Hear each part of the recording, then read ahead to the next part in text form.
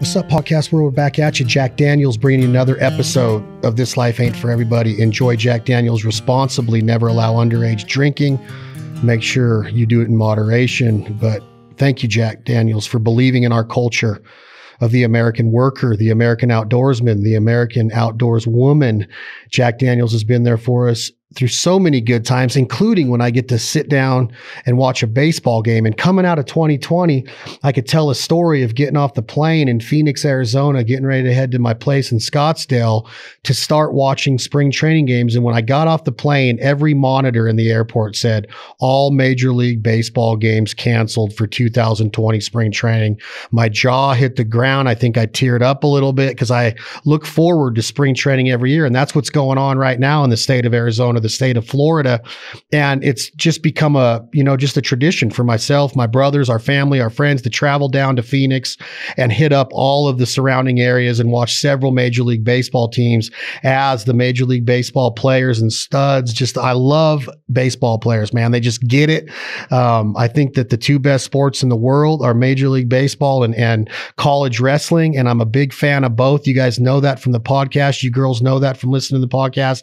And today we have a pitcher that throws. He's just nasty. I don't know if there's any other word to describe Josh Hader as just nasty. And it's kind of first of all, pleasure to have you here, bro. Welcome to the podcast, Mr. Josh Hader, Milwaukee Brewers. Absolutely. I appreciate you having me on here, man. And this is going to be a fun one for us today. Yeah, buddy. And you, is it kind of surreal to be down there and actually see fans around? Or the games haven't started yet, but you've gotten word that there will be fans able to watch some of the spring training games, right? Yeah, we got fans right now, which is awesome. I mean, we played a whole season last year with no fans, and it was one of the craziest things I've ever experienced. As a baseball player, you feed off the atmosphere that the fans bring, and just being able to talk to fans in general just went right before warm-ups and all that. So, not having that last year, going through the whole COVID situation, it was tough. But we were fortunate enough to even have a season, so grateful for that. And now we're back at it. Fans are able to come and enjoy some baseball. I mean, everybody's missed sports, and not being able to have everybody there, it's definitely a different feeling. But we're back in action now. When you start to get that mindset, Josh, of reporting, pitchers and catchers always report first. Is spring training a time to get in shape, or would you be just out of your mind not to show up in shape? Like, I know you're already throwing by that time. You're staying consistent with the weight training. Your cardio's got to be somewhat there to be a closer. That mindset's completely different than a starting pitcher or middle relief. What do you show up in tip top shape? Do you try to keep yourself in good shape throughout the entire year to where you don't miss a beat once you report to spring training in February? Yeah, so it's really a progression through it. I mean, you get to a point to be ready for spring training, but you're still working on things to get ready for opening day, because that's the biggest thing is opening day and being tip-top shape for that and being able to work all the way through the end of the season. So you kind of build yourself up and you just progress to that.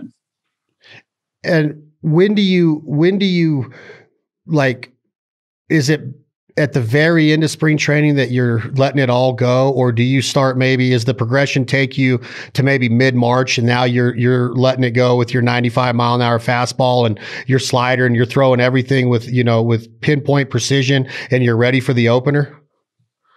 It'll definitely be about halfway. I mean, like I said, there's no timetable for it, but you kind of just work with your body and see how that adjustment goes, and just working different pitches through different hitters and throughout the games that you have, then it just all comes together. All right. Well, I think that a lot of people that talk baseball probably always wonder about the mystique, or is Bob Uecker a real person?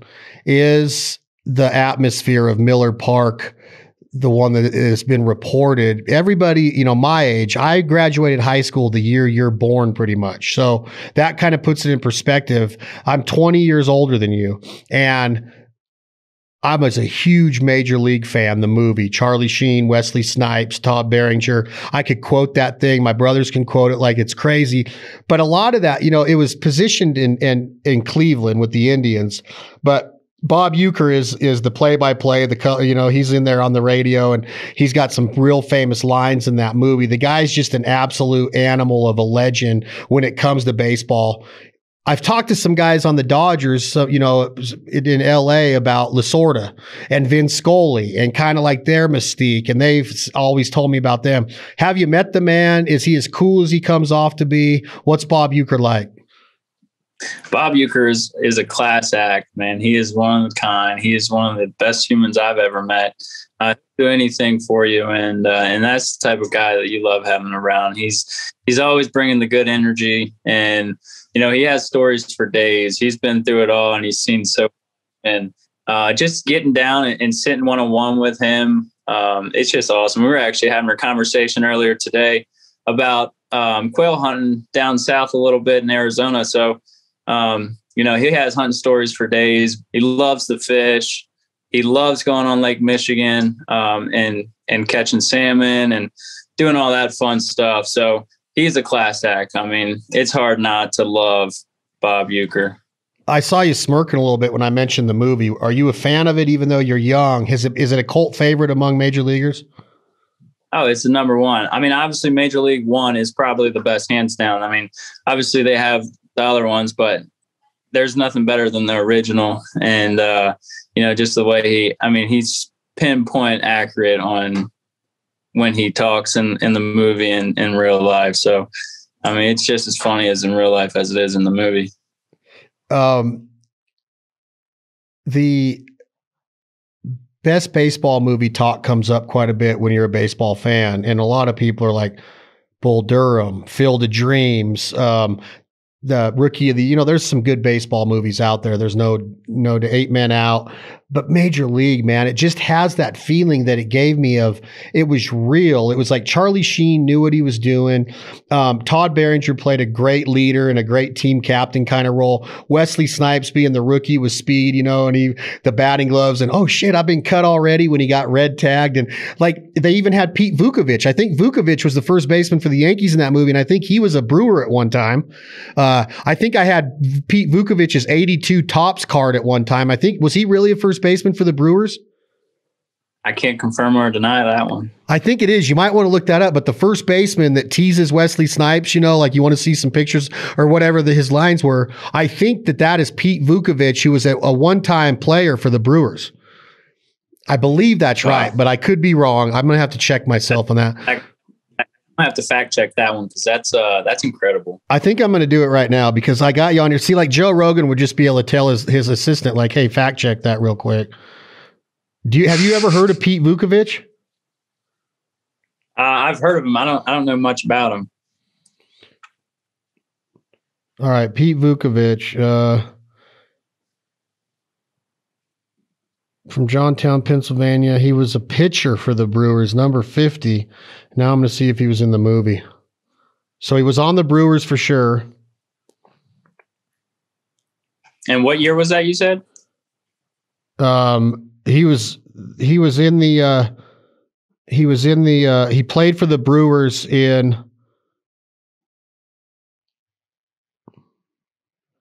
was born in 1952 and he played for the Brewers. He was drafted by the White Sox, but he played for the Brewers. I'm trying to find it right here. He was on the Cardinals too. He was with the Brewers from 1981 to 1986. So he's a legend then. He went to, that's when they made that run in 82, I believe. They had that real good run. I want to say it was they lost it in the World Series, did they not? In 82? Yes. But look, can you see that? Is that clear enough? Nah, not really, but I'll have to pop it up on mine. So it shows Pete Vukovich, and he's on the Yankees in the movie Major League. That's when he was talking trash. Yeah, remember when he's like, "I'm gonna hit this one out before." Yeah, it was Pete Vukovich. Yeah. He was a number 50 pitcher for the Brewers. That's hilarious. Isn't that freaking? I'm gonna fact check you.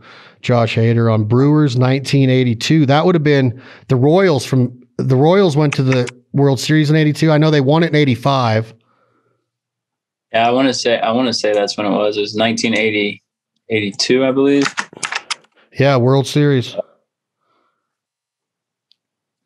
Yeah, they lost.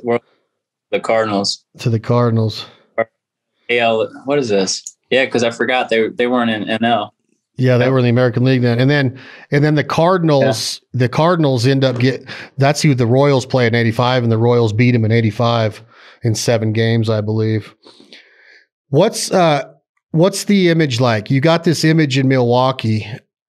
Are you trying to live up to is it kind of like a Charlie Sheen walking out of the bullpen, hearing the song, getting the crowd fired up? He played the Wild Thing song, but I mean, what's the image of Josh Hader right now? How do you describe it? Man, I just go out there and do what I can do to put the game away. I mean, in that closing position, the biggest thing for me is to get 3 outs and give it my all. I mean, honestly, I don't really do too much, walking in, but I try and keep it simple. I think the simple way to go is, get the ball and let it eat. And that's the way I like to kind of handle things. Is it fair to say that, like what I mentioned in the beginning of this, Josh, with the mindset of a closer, what is it? Are you crazy? I know you're sitting here telling me that you keep it low key and you don't want to bring a bunch of attention to it. You just want to get the ball, let it eat. I want to get into accuracy and I want to get into your arm motion and all of that. But what's your head like? Are you a little bit crazy? Do you have to be a little bit mental to like that role, to sit there through that many pitches, that many outs, that many ABs, and then just go in for maybe literally 1 to 3 outs? Yeah, I'm not sure what's going on up top. It might be a little weird thing too. But it's definitely, you're watching the game all the way through and you're just biting at the bit, just trying to get that ball. I think that's what it is. It's just that anticipation of getting into the game. Do you watch the pit? Do you watch the game? Are you watching the Jumbotron? Do you pay attention to the game? Is that a job of a closer to stay loose and joke around in there and chew your big league chew or whatever you choose to do in the bullpen? Are you in the bullpen the entire game or do you go out from the dugout? How does it work being the closer in Milwaukee? Yeah, I mean, so we'll go out first inning and just hang out in the bullpen. Normally, like the first 4 innings, we'll watch the game every now and then. Talk among us and just have a good time as we're watching the game. But right around about 5th inning or so, we really focus in. We kind of, you get a glimpse of how the umpire is calling the game, how we're facing hitters. And then we start, getting stretched out, getting ready for that phone to ring.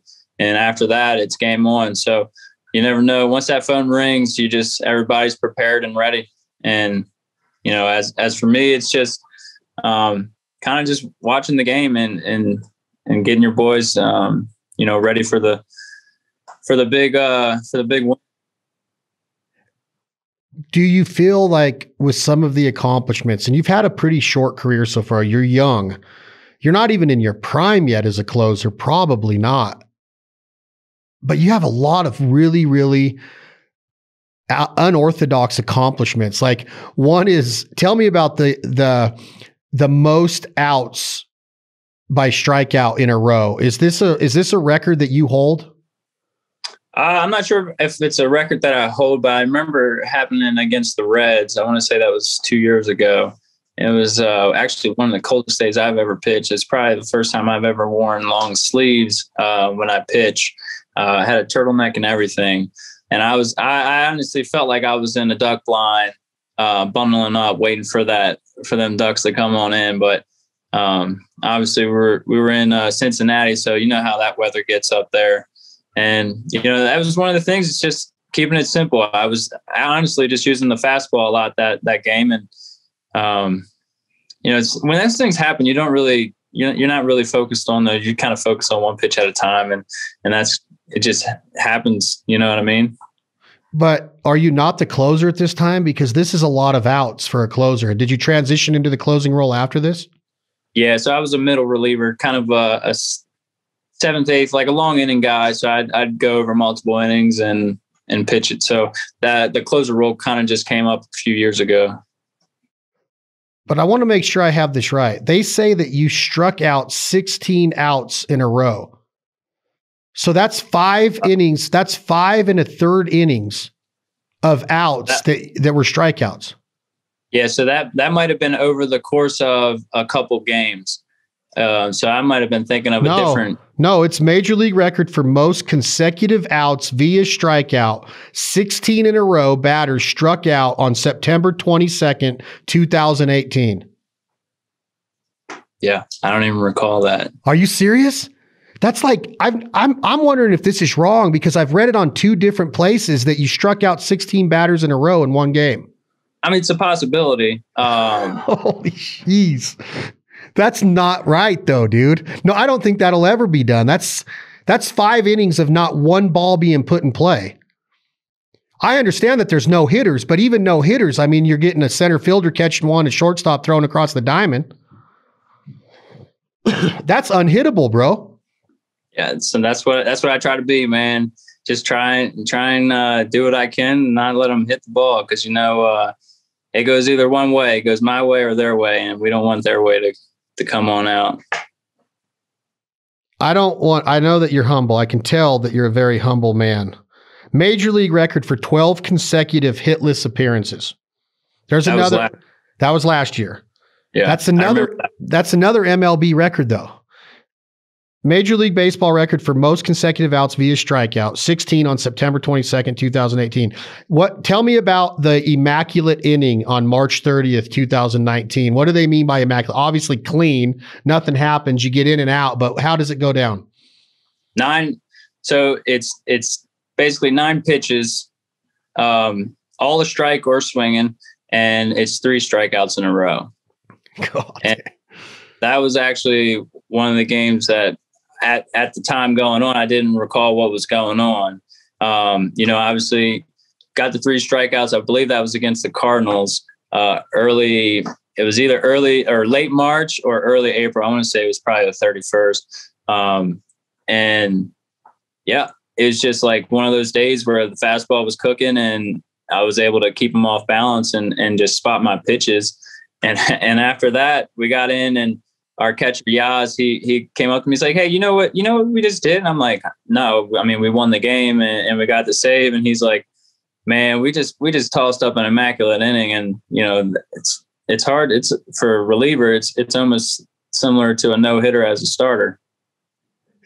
It's got to be like 9 pitches because closers aren't really known for going in and they'll throw one high. They'll get a little chin music going on. That's where that attitude and that focus or that mentality comes, is that a closer, man, they'll go in and they're like the bodyguard of the team, kind of like in hockey, they would be the fighter or the bruiser or whatever. But closers have that mentality of going in there and being like, "Hey, this is our game to win. Nobody's taking it from us." And you might brush a guy back, but not to throw a ball or even have a ball touched by a bat. Was there any foul ball? There's no foul balls. It's just 9 pitches, right? Or there might have been 1 foul ball. Yeah, I think there might have been 1 or 2. I believe it was the first at bat. I went fastball in and then doubled up and he fouled one back. But yeah. I'm looking at this. I still want to make sure that I mention some of these. 2020, you're the National League saves leader. So now you're up there with, there's mentions of a lot of greats when you start talking about the Rob Nens and the Eric Gagneys and the guys that were just dependable, right? You knew that if you had a lead going into the 9th inning, the Dodgers or the Giants or whoever there's so many great closers in Major League Baseball history, but you're going to win. So that's kind of the pressure that's on a closer, to where a lot of guys that don't study the game or girls that study the game might think like, well, it's not that hard to get 3 outs. Well, yes, it is. Like, there's a lot on the line because you don't. Tell me the rules of a save real quick, Josh. What are the runs you can be down by, and how does it work out to be counted as a save or recorded as a save?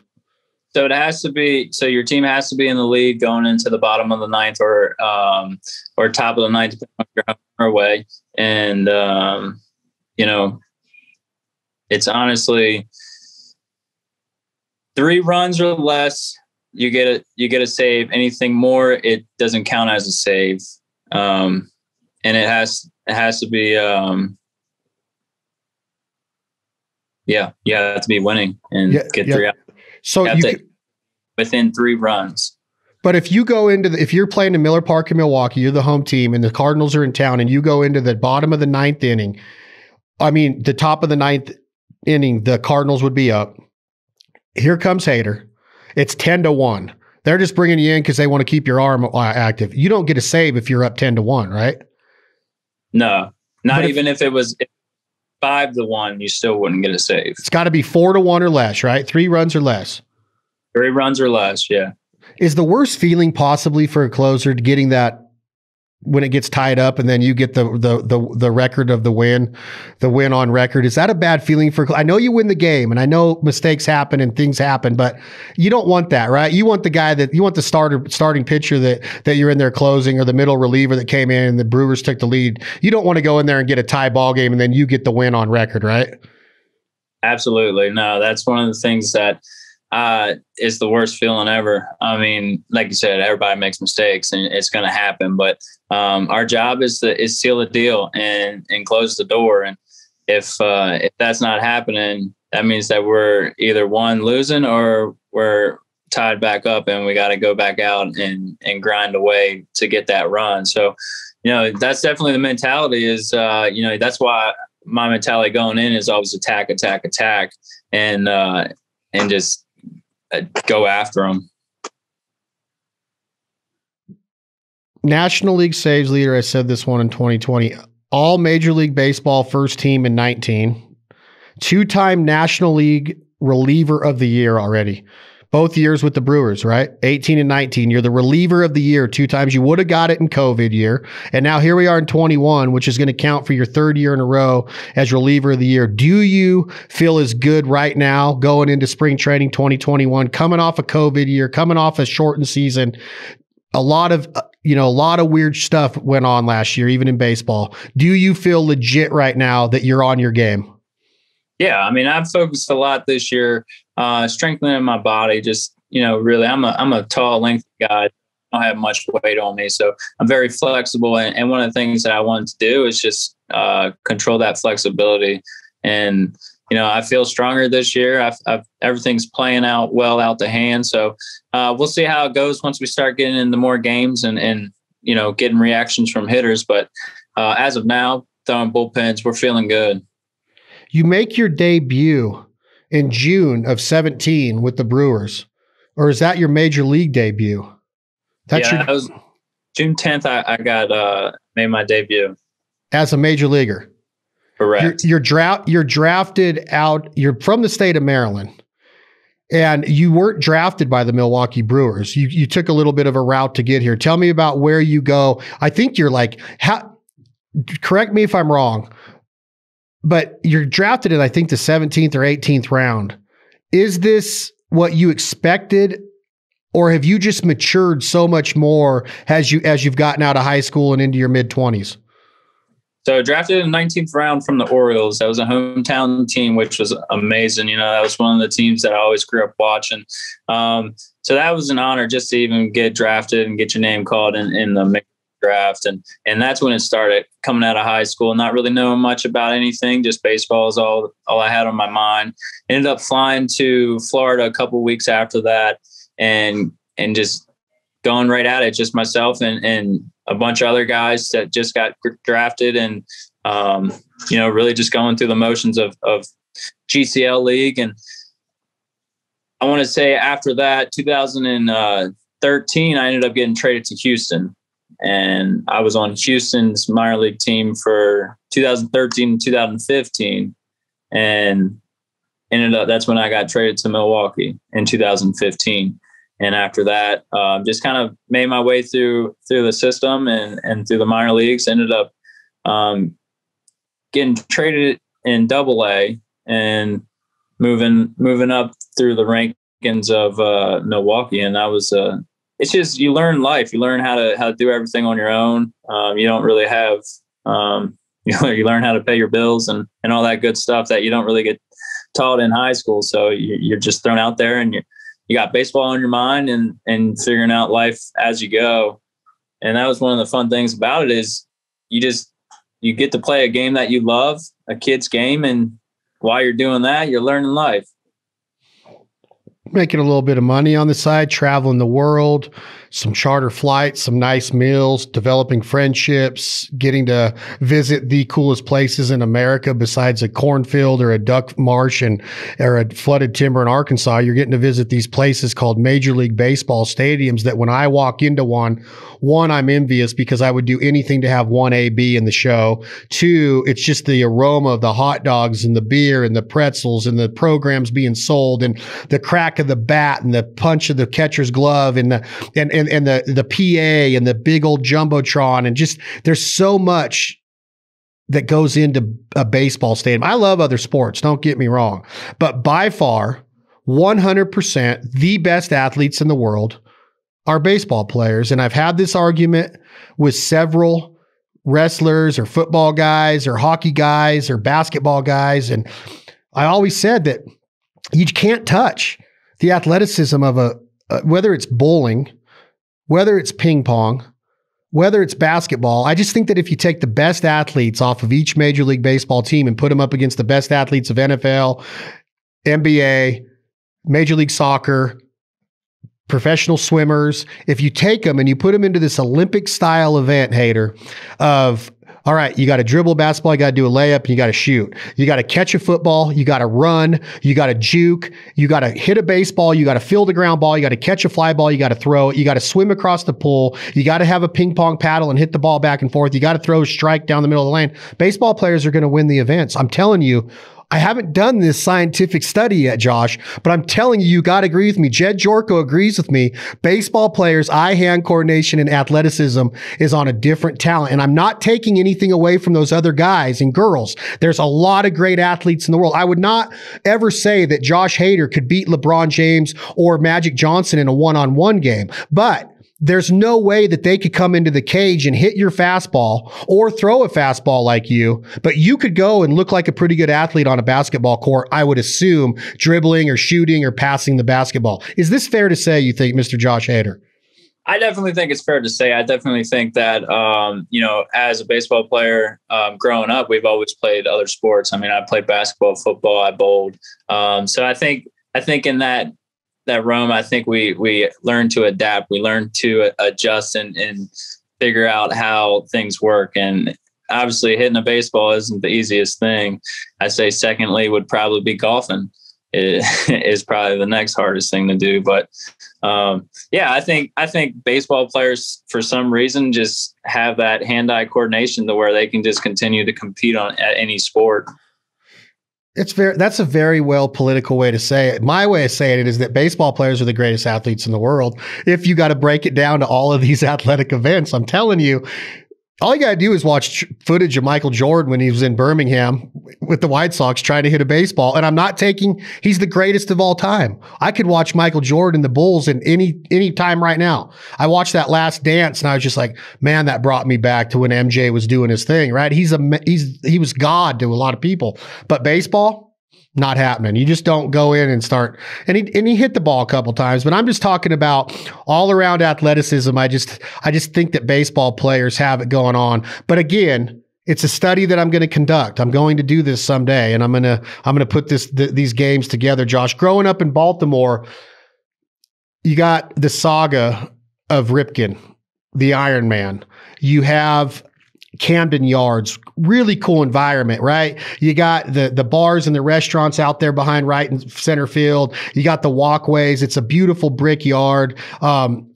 Maryland is a beautiful place if you like the shoreline and the Chesapeake Bay and the crabbing and the fishing and all. There's so many cool things about Maryland. But Cal Ripken, that night that he did that, Chris Berman's voice. Do you remember this as a kid? Do you remember him jogging around the stadium and shaking the hands and breaking that record to become the all-time Ironman in baseball?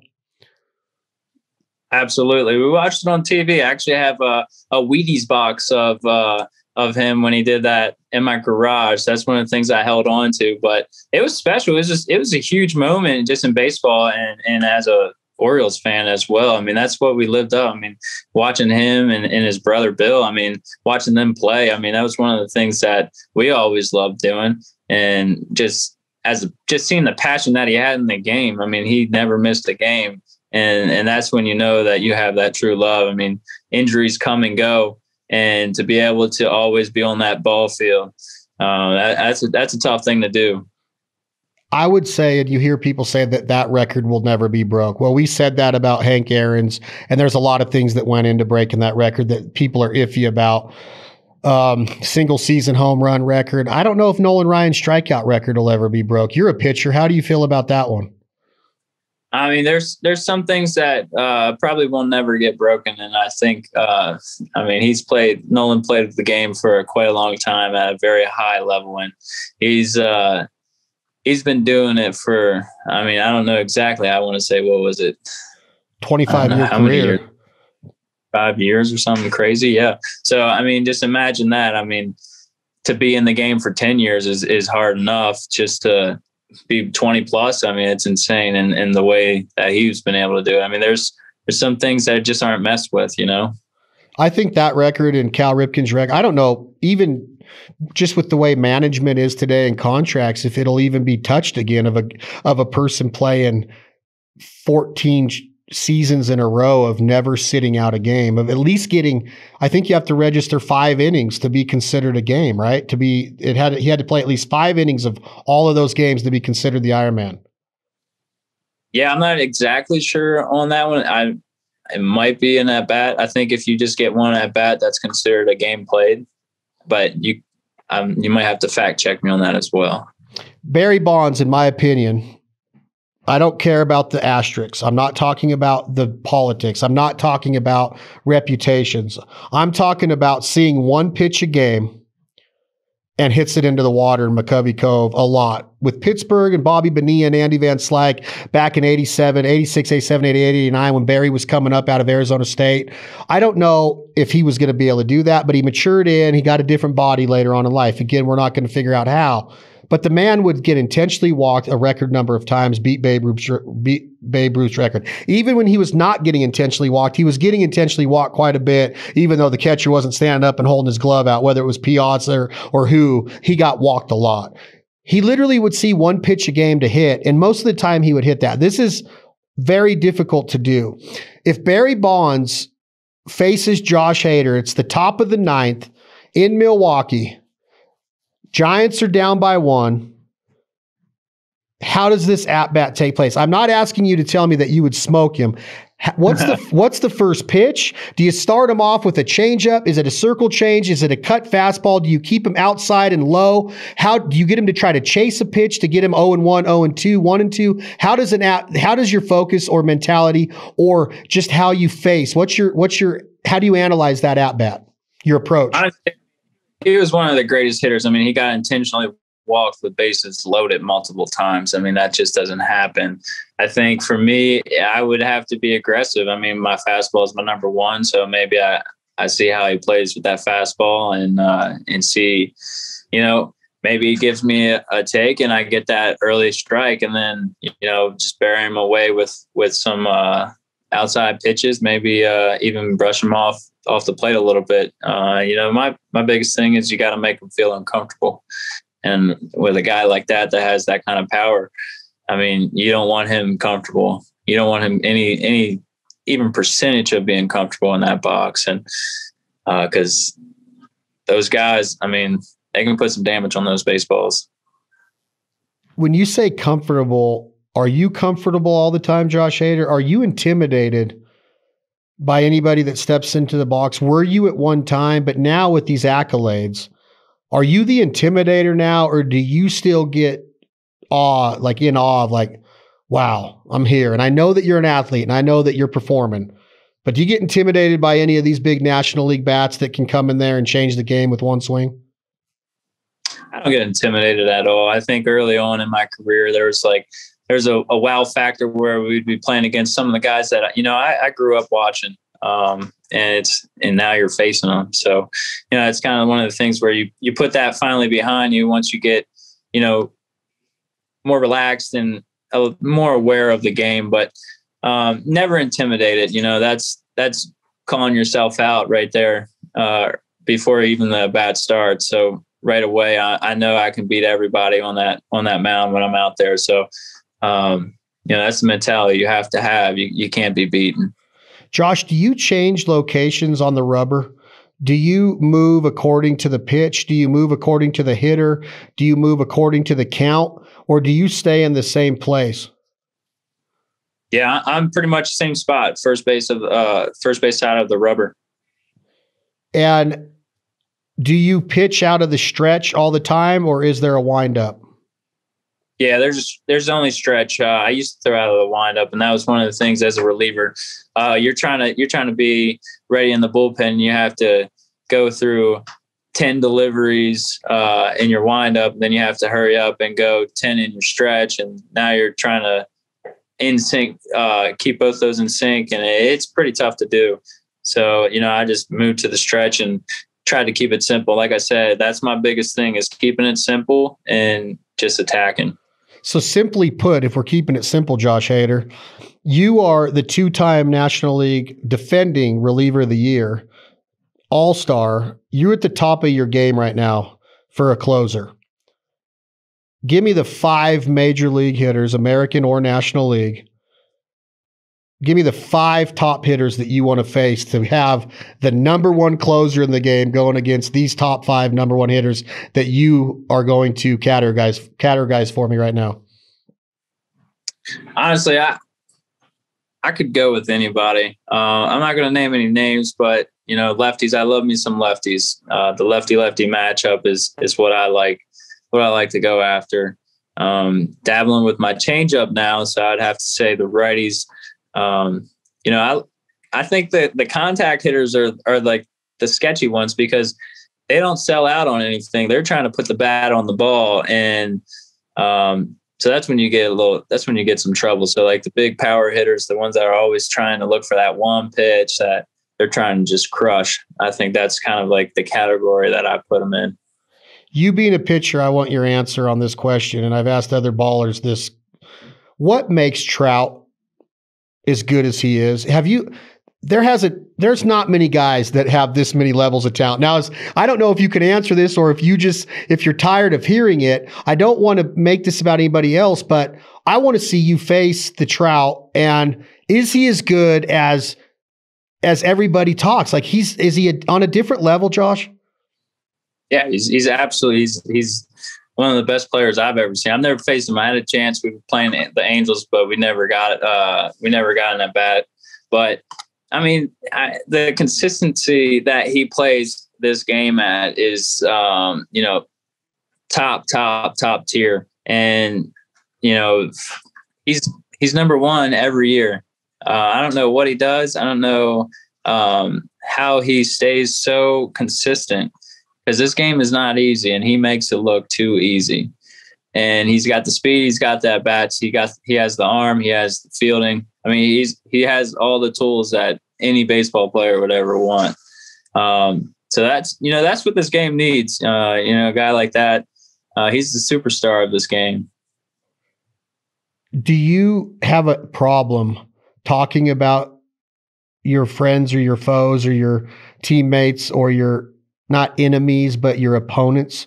Is it an issue for you to talk about them? Are you one of those athletes that just likes to concentrate at the task at hand and what the Brewers need to be doing right now, and you don't really want to even deal with what Trout and Anaheim's got going on? Yeah, I stay in my lane. I don't like to veer off too much. Obviously once we go to different stadiums and we play different teams, then that's when we'll go over scouting reports. But I kind of just stay within the team, and obviously we get MLB TV and we check on that. But for the most part, I mean, we watch baseball 24/7. So, I'll watch highlights, but I don't go out of my way watching too many other teams play, unless, one of my buddies that I've played with are, on the TV. You can't answer me about the hitters you would like to face now. I have a feeling Trout is one of them. That would be awesome because you're a closer that has unbelievable stuff, but you also have unbelievable accuracy. To hear a lefty say, I love the lefty-lefty matchup, I would think that it's a given that a lefty doesn't want to face a left-handed pitcher. That's why you see the DH a lot, or that's why you see the batting average is so much different, because it's way easier for a left-handed hitter to hit a right-handed pitcher. Why do you want to face the lefties? Because you feel you have an advantage on them and you just have stuff that's unhittable? Or is it something that that lefties have terrorized you in your career? Why do you like that lefty-lefty matchup? It just kind of plays off the advantage, just the arm angle, with the way my arm and release point is it comes, the way that they've told me is it comes behind their head and they can't see it right off the bat. So just in that sense, it's an advantage for me. So, I always like an advantage on anything I can do. So do you see a lot of opponent managers of the other teams putting right-handers in when it's going to be the ninth inning? I haven't really noticed that too much, but I think just in a general sense that, a lot of managers play matchups, and like you said, lefty, righty has a better, I guess it's a little bit easier because, if you're throwing a breaking ball, it's going into the barrel. So you make that mistake, they have more of a chance to hit that mistake because it's coming into the barrel instead of, going away. Yeah, I could see the arm action being quite blindsiding a lefty hitter. You have a pitcher that's on a different plane. He's throwing a ball that not only comes from a higher plane, but it's moving planes as it approaches it. And now you add in that arm action of hiding the baseball. I don't know what the split seconds are of reaction time from 60 feet, 6 inches away, but it's got to be shortened quite a bit when they can't see the ball leave the hand and it's behind their head as a left-handed hitter. Like, almost makes it seem like it would be impossible to hit it, and they're just closing their eyes and hoping to make contact. Have you heard that before? No, I haven't heard the close the eyes yet, but just in a general sense, what is it, like a blink of an eye? Like if you blink right now, you already missed the ball coming in. So that's one of the things, like the reaction time has to be tip top. You could say a golf ball is hard to hit, and I think it is, to be consistent. There's nothing like hitting a round object with a round object, though, that you have to have that reaction time to do so. It's almost like facing an underhand All-American. What was the UCLA pitcher, the Olympians' name, the blonde from Texas? The one from Texas. I think she lives in Texas now. Yeah, softball. What was her name? Jenny Finch? Yes. Okay. That's the one. I don't remember what school she went to, but I know she's one of the best of the best. I don't know if it was Arizona or UCLA. I can't remember, but you know who it was? I think Lisa Fernandez was UCLA's pitcher, but that's a more natural arm, throwing the ball underhand. That's why those pitchers can throw so many innings in 1 week. But I've stepped in. When I was at UNLV, I made the mistake of talking smack to one of the starters of the UNLV softball team that was in the top 5 that year with Arizona, UCLA, a bunch of big league team, big time schools. And so we went out to the softball diamond. She struck me out on 3 pitches, and it just kept rising on me. It was like nothing. It's like the reaction time and the vision. Everything has to be there to be a Major League Baseball hitter. And then to be a Major League Baseball pitcher, everything's got to be there, because it's easy to go out and just say, I'm a pitcher, and think that you can go out and get people out. Being a Major League pitcher is on a different level. Do you wish sometimes you were on the other side of it, even though you started this conversation off? Do you not want to grab that bat and hit 300 and have a chance to hit 40 jacks in a year? Absolutely not. I made that decision a long time ago when I couldn't hit curveballs. And these guys starting to throw over 90 miles per hour. Yeah, I'm good on that. I'm good on the other side where I can control where the ball's going, and I don't have to worry about the ball hitting me or these dudes throwing crazy pitches.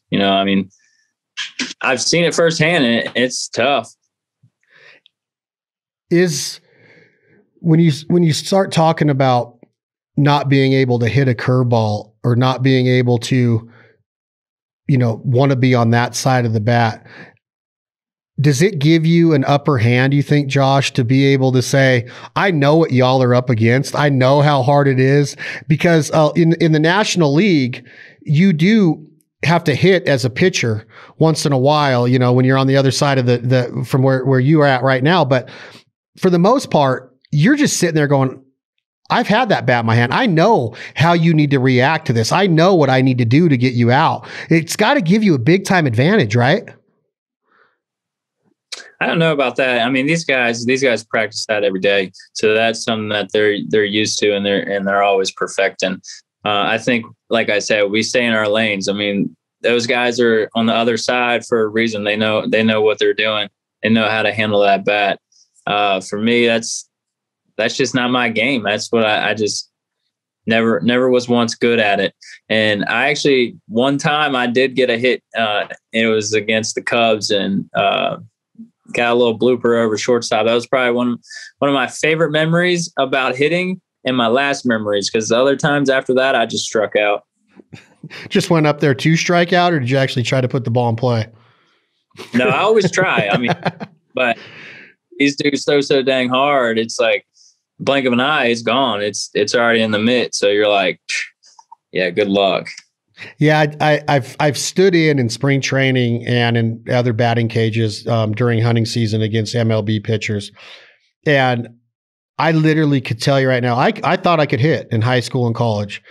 It's I just don't see how it can happen. Like, you're just standing up there, and by the time you even start to get your hands back and to start your swing and to get your front foot planted down, it's like the ball's already by you, and then you start adding in the world-class changeups and sliders and 12-6 curveballs and fork nuts, right? Nuts. It's crazy what y'all do. If you can't answer me, you can't name these guys. I said I would love to see the Trout mix up. Give me the one player in history growing up watching that you would love. Is it the Iron Man? Who do you want to face? Is it Bonds, Will Clark, Wade Boggs? Is it Ichiro? Is it Griffey Jr.? Who would you want to strike out? I think it's Griffey, man. He has the sweetest swing in baseball. And like I said, I go back to that lefty-lefty matchup. He's one of the guys that I always liked watching. His swing's smooth. The way he plays the game is smooth. So I think if I had one chance, it would be Griffey. I don't know how the outcome would go. I would obviously try to strike him out, but I don't know what the results are. But at the end of the day, I think that would be a little fun matchup. Do you ever have the mindset of how the game of baseball should be represented, Josh? Is it to each their own? If you want to take batting practice with your hat on backwards like Griffey did, I don't know if you're old enough to remember the slack he would take of being in the home run derby with his hat turned around backwards, from the traditionalists. What's your opinion on the tradition of baseball and somebody turning their hat back? Is there a right way to represent this game? Honestly, I don't think the hat's a big deal. I remember actually growing up and listening to everybody getting on him about wearing his hat backwards. But I mean, at the end of the day, I mean, we all respect the game. We play the game because we love it and we enjoy it. I think there's obviously some times where you can get out of hand, but you got to have that passion. Everybody brings that passion differently to the game and showcases it differently. So I don't think there's one way that you can do it, but I definitely think at the end of the day, if you're doing all the right things, playing the game hard, a little backwards cap it never hurt anybody. Then tell me, is there a right way to approach the game of baseball? And has it changed? When I was a kid, station to station was everything. We had to learn how to lay down a bunt, a drag bunt, a sacrifice bunt, station to station. Rickey Henderson set the Major League Baseball record with like 130 or 125 stolen bases. That might be a record that'll never get touched again. I think the league leaders are like in the 50s now, right? Yeah, I would say maybe, I don't think it's much higher than 50, but no, that was a whole different era. That was one of the times where, stolen bases were easy to come by. Nowadays, they don't really steal too much. You have your guys that's, like I said, you have guys that steal and they stay in their lane. And then you have guys that they're just moving when the ball's cracked or if it's a hit and run. So I think the game's kind of toned down. It's not like everybody's trying to steal, but you definitely have those guys that if they can run, they're definitely going to be taking the bags. We're in an era where bigger, faster, stronger. We're working out more. We're stronger. We're faster. We're better athletes today than of all time. I'm not saying that Mickey Mantle wasn't a great athlete by any means, but the athletes of today have an advantage with scientific research and body and supplements and all of that. Thank you. I got some stuff to show you in here, Hater. I'm about to show you some stuff, but why can't they steal anymore? Are the pickoff moves better? Is the ball getting to home plate faster? The catcher's arms that much better? Why can't we get somebody to steal 80 or 90 bags? Or is it a respect thing to where you're just waiting for the long ball and you don't want to get thrown out at second to take that run away? Yeah, I just think it could be just the gameplay of it. I mean, if you got a guy on, you know that these guys are going to be hitting the ball and they're going to be hitting gaps. So if you got a guy on first base and he steals and he gets out at second, now you have one out and, the same bat coming in. And then, say he doesn't steal and you get a base hit through the gap. Now, potentially that run does score. So it's just the way the game's played. It's just a little bit different. I don't think there's any reason for it. But I would definitely say it's just the way the contact, the homers. The homers are definitely a big thing. So if you got guys, hitting homers, you don't want that run on first base. I got to show you something. What you got? I love talking baseball with you, and I am not a groupie, okay? I'm just a lover of baseball. But check this out. And this is nothing. Like, my type A personality has taken me for quite the collection of what these things are here. But I'm going to show you a couple, and I want to get your opinion. To me, this is one of the greatest. I have every card of him ever made. He won a batting title in 3 different decades. That George Brett. Yes. See it. Yes. Can you see it? Yep. Josh, he won a batting title in the 70s, the 80s, the 90s, Silver Slug Awards. I mean, that's pretty legit to win it in a 30-year span. Played his career with one team, won 3 batting titles in 3 different decades. I would like to see you face George Brett because that dude was feisty, man. Like, that was like the Lenny Dykstra of his time, right? That in so many ways, he played the game like Pete Rose or a Dykstra would have. What do you think of this athlete right here? This, to me, is the best athlete of all time. Who we got there? It's not focusing. It's not focusing? No. Is it too cool? Is that better? Reflection. I got that light, huh? Okay, that's Bo Jackson. Oh, Bo. Is that better there? Yep. I see him now in the shoulder pads.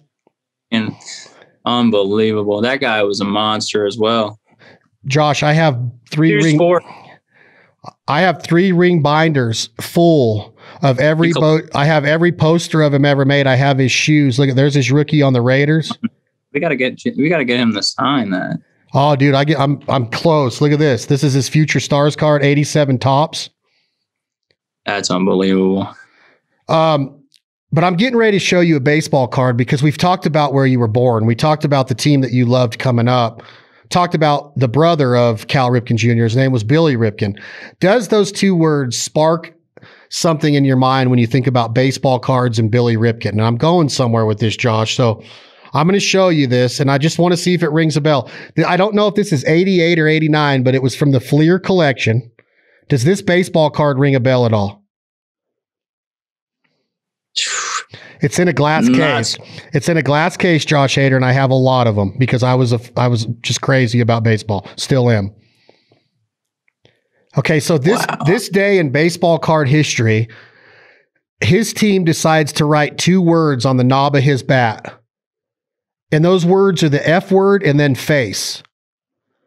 And they didn't tell him, and the photographer didn't tell him, and he snapped the picture, and Fleer released that card in the 88 or 89 Fleer set with the pinstripe set like that. And if you look at this, it actually says F-U, the F word, and then face on the knob of his bat. And he's holding, the photographer had to be in on it because he's like positioning the bat to get it right for the light, but he's really lining up those words so you could read them when the card was released. Is that crazy or what? I had no idea. That's insane. That's a fun fact because I had no idea. Yeah, wow. And then they had to come back and here. That's a what? That's a first for me hearing that. Yeah, and you could Google it when we're done, but I have so many of these. I might give you one someday, but that is the Billy Ripken F-Face card from 88 or 89 Fleer on baseball card day. Is that's crazy? That's real crazy. I've never heard of it. But yeah, I don't know if you were a baseball card guy, but look at this. Like, this was an unheard of card of Bo. That was an 86 Donruss special edition card in his rookie season. I got every Bo, like you'd just be like, this dude's out of his mind crazy of all of the stuff I have of Griffey and Bo. Like, check that out, dude. Look at that one. Griffey Sr., Griffey Jr., and Buhner, the Seattle days. You're like next level card dealer. Like, you have the gold mines. I think I have 25 89 Upper Deck rookie cards of Ken Griffey Jr. when he had the Jerry curls. Yeah. I got them. They're not worth anything anymore. I don't care about the worth. I just go into baseball games, and I got a lot of George Brett cards signed now and Boggs and some of them. But back when I was a kid, man, all I cared about was the collection. I just loved having, like, this guy right here is from our area. He played at UNLV, Matt Williams. He was Giants. Remember Matty? I have just hundreds and hundreds of cards of him. They're pristine. They're all every single card. They're all mint condition, dude. All in their holders. I mean, that's unbelievable.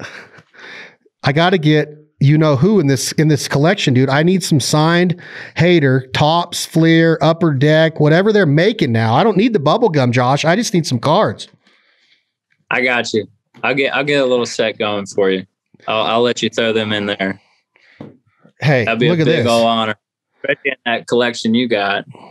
Look at that. That's a special. That no, that's a special edition Bo Jackson when he got traded to the White Sox right before his injury. Oh. Anyway, wow. I could talk to you about baseball all day long, man. But I was like, I wonder how I could introduce that Billy Ripken card to him. So I text my guys and I said, hey, go grab this box out of the safe. And I wanted to show you that because when that happened, I was like, how does his team allow that to go down, man? That's like Baltimore Royal. You had Cal Sr. as the manager. His brother's the most famous person in baseball history in the city of Baltimore, if not the majors now. And then you got his brother that's just getting picked on a National Baseball Card Day, dude. I was like, dude, I would have flipped out. Like, that's no joke. That's embarrassing. You have to know about it. How did they get released? How'd you figure that out? Was it like a big... Yeah, when it came out in the baseball card world, it was like you would go to a mall or somewhere or a hotel lobby baseball card show, and that in the 89 Upper Deck card of Ken Griffey Jr., those were the cards.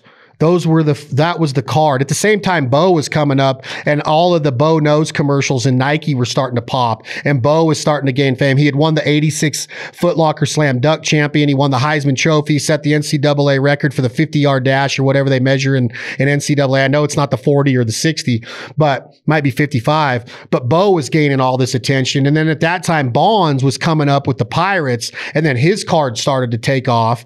And then you had like the 84 Donruss series was like Don Mattingly. And then right at that time, Ozzie Smith's rookie card was like 82 Topps. So I was like getting all of these guys that I was in love. This was before the days of Sports Center. So I didn't have the ability to watch highlights of every team every day like you do now. I was literally going off of newspapers. Newspapers is where I was getting my baseball feed from of watching these guys. I mean, I could go through this and just, these are all Bo Jackson cards that were like impossible to find. And I would just go to everywhere I could go to get I got every Mattingly card. I would collect every Will Clark card. It's like I was just not every player, but the ones that I enjoyed watching. I just had I kind of had a connection with. I wanted to be. Will Clark was a duck hunter, so I loved watching Will Clark play. Matt Williams was from UNLV, right? So I loved collecting his stuff. But I want to get some Josh Hader stuff, man, because back in the day, your cards would have been worth a lot of money with all these accolades, bro. Yeah, I'll definitely get that. I'll get you a few out your way. That's no doubt. That won't be a trouble.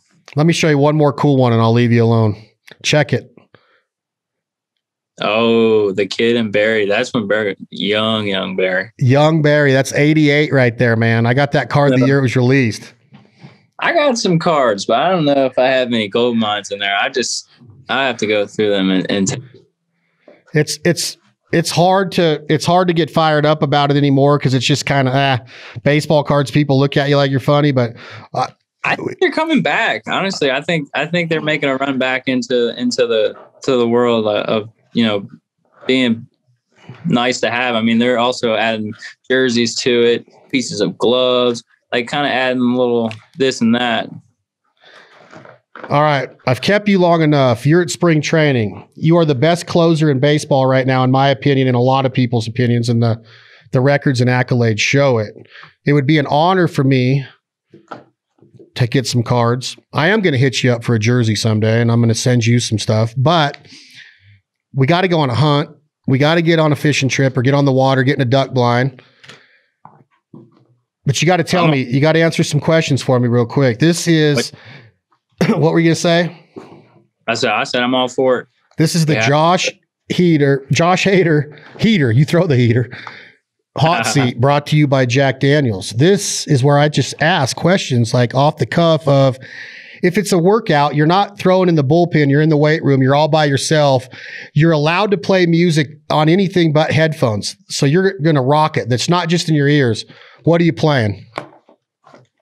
Well, are we able to play Pandora because they have where you can shuffle the playlist? I'm all about I'm all about all different types of genres. I like rock, I love rap. I like. All right, then talk to me. Be specific. All right, if it's a rock song, who are you listening to? Is it Guns N' Roses? Is it Metallica? Is it Slipknot? Who is it?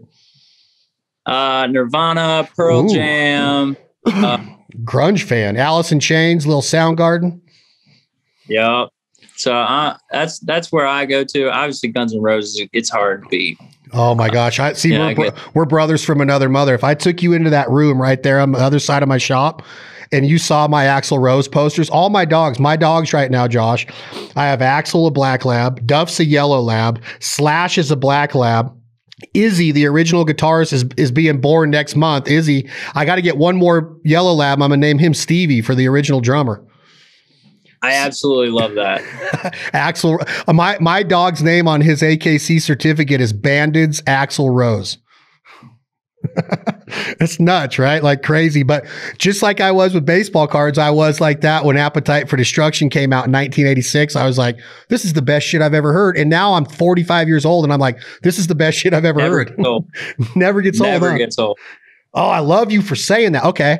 So if it's a hip hop song, are you a Nas? I'm an Eminem, huge Eminem fan, but are you underground hip hop? Are you a Lil Wayne guy from Atlanta? Who do you like? I'll dabble in everybody. Eminem, obviously, growing up, he was one of my favorites. Lil Wayne's pretty good. Probably one of my second favorites. I love Dre. I love Snoop. I don't really east and west kind of thing. That's not me. I'll dabble in both. Biggie, Tupac Biggie. Every now. So I like to mix it around. If you were not a Major League Baseball player, no, I want to do that one next. It's got to be country music. Are you going the Florida Georgia line route, or are you a Waylon and the Outlaws and traditional country? Mark Chestnut, Clint Black, a little bit of maybe George Strait. Or do you like the new stuff? Waylon for sure. I think the new stuff is so. I'm more of a fan of Tyler Childers and. Oh, dude, listen to you. Are you kidding me? That's like speaking our language, bro. Chris Knight, little Sturgill Simpson. I mean, all this. God, that's all great to hear that you listen to Childers, dude. Yes, sir. I got one for you to look up when we get off. on your phone, I want you to type in Brent Cobb. BRENTCOBB. He writes with Chris Knight. He writes a lot of big hits with Stapleton and Luke Combs, but listen to his albums, Shine on Rainy Day, Providence Canyon, and Keep 'Em on Their Toes. And I want you to text me and just say, dude, don't lie to me. I just want your opinion, because when you hear him, I have a feeling you're going to be like, wow, like this is the shit. If you like Timmy, you're going to love Brent Cobb. I'm on it. Did you type it in? Yeah, yep, I'm on it right now. Can you hear it if you hit play? Hit the one that says Shine on Rainy Day, the song. Just listen to the beginning of it. I type in the song. Shine on Rainy Day.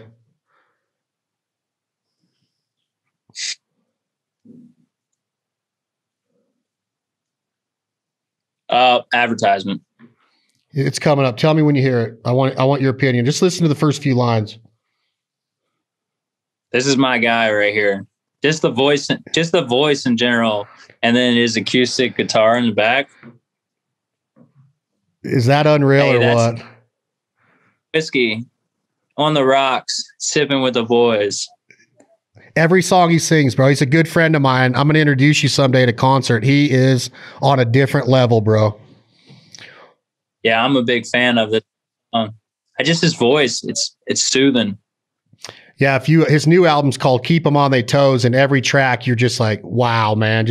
So anyway, I want you to listen to him. Next question on the Jack Daniels hot seat. You just mentioned whiskey. Are you a Jack Daniels on the rock? Do you like a Jack and Coke? Are you a vodka Red Bull? If you're going to go out and you can't drink a beer, what's your cocktail of choice? Whiskey on the rocks, go to all the time. I don't like the mix of the sodas. The sodas just upset my stomach. So straight whiskey on the rocks, definitely the move. I love Jack Daniels on the rocks. We could get along, my man. You can't beat it.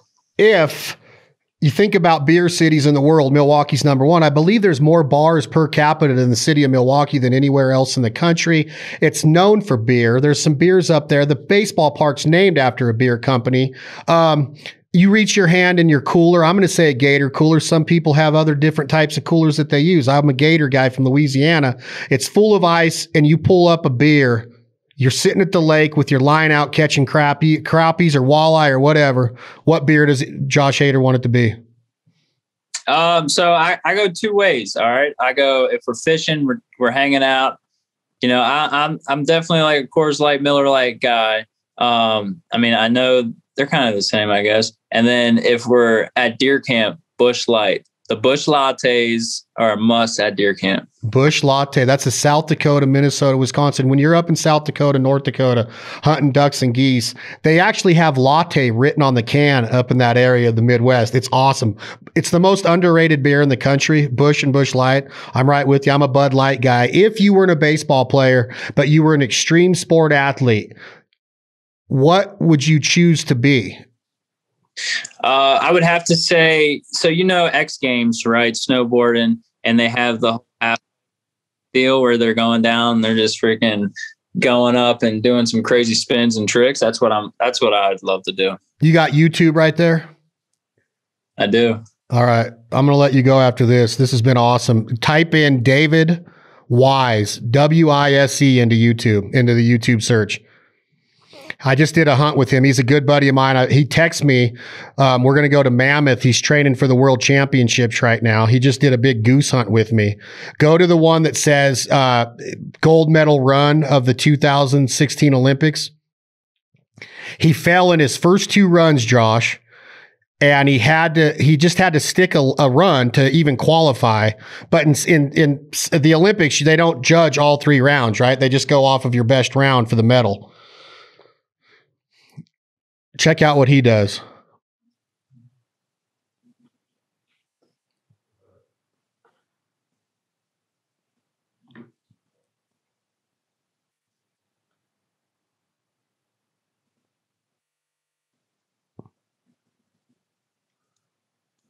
All right, he's heading down now. Check him. Get ready. No, I'm falling right after I'm backwards now. Did you see that, dude? I mean, he's going freestyling backwards down there. On skis, bro. Not even a snowboard. I mean, he's just riding the whole half pipe down. He's doing. He nails that perfect run and wins the gold medal. He's a 2-time Olympic gold medalist in that sport. I mean, that just looked easy for him. Yeah, you ought to see his quadriceps, bro. What's that? Sorry. It looked like he was just floating in the air. It's unreal. We're going up. We just did this goose hunt with him. We smashed the snows and specs the other day in California in the late season. We're going up to Mammoth Park next week, and I got a skier, a guy named Tyson that's going to follow him on skis and get all of his jumps. And we got drones going. We got photographers going. We're going to mix it in with his hunt to do the episode of our TV show. And, but dude, he's just like, just another day in the park. He does that stuff for a living. I'm like, I think he's won six medals in the X Games, 3 golds and like 3 silvers or something. He's crazy. But anyway, I got a documentary for you to watch. There's a new documentary on Netflix called Unchained, and it's the story of, have you seen it? I have not, but I've heard of it. I want to check it out. Bro, I've watched it twice in 2 days because I'm a huge Travis Pastrana fan. Jeremy McGrath's on there. All the stud motocross guys, which they say, like I've done a lot of podcasts with X Gamers, snowboarders, skateboarders, mountain bikers that do the Red Bull Challenge and all of that stuff. They say that the best athletes in the world are motocross racers in these jumpers because their heart rate is so high and they got to control it for so long, and their upper body strength and balance and equilibrium, everything. But watch that Unchained, and dude, what Travis Pastrana accomplished. It's not just about Travis. It's about all of them, all of the top guys, Dungy and all of them. You're just going to sit there going, wow, man, on a motorcycle, they're doing this shit. It's crazy. But yeah, watch it, Unchained. Yeah, I'll check it out, man. I appreciate it. That's Josh. I always like you always like what? I always like some new shows to check out. Please watch that. And the other thing we talked about hip hop and rap. They got a new documentary on Biggie out called "I Got a Story to Tell" or something. And it's I just saw. You saw the preview for it, or you watched it? I have. No, I've seen the previews. It looked pretty good. So good, dude. I got some shows to watch for this season. Well, I figured. I mean, I know you're working out and you're pitching, but now you get to just chill out, eat.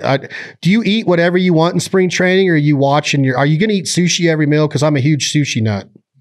Oh, if I could, I would. I don't eat too much sushi, but I try and stay away from the junk food. I mean, the key is to try and eat well and feed the body the right stuff so you can perform the right way. But at the end of the day, sometimes we need some pizza, I agree 100%. Let's do this again, man. Maybe after the first 3, 4, 5, 10 saves of the season, we'll get on another one when you're on the road, or can jump on Zoom again.